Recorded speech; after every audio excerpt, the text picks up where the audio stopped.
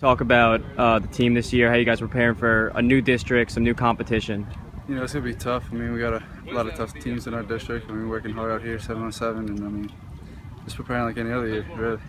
What are the expectations this year? You lose your quarterback, you're starting running back, but a guy like you is going to step into it now, a premier role. Patrick's stepping up. I mean, I'm stepping up. We're all coming together like we should, I feel like.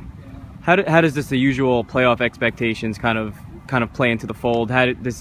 Is that like the goal again this year, or does it? We expect to be deep in the playoffs every year. I mean, that's how we practice, how we come out every day. I mean, that's what we do. How is Patrick progressing under center? A lot better. How is his skill set kind of compared to Austin's?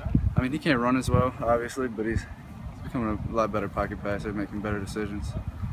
What about yourself? How do you kind of take on helping to fill that void of running back? I mean, it's hard. I mean, losing somebody like Loupe, but I'm trying to get bigger and stronger every day and come out and help my team this year. And what's your mental approach to that? What you mean?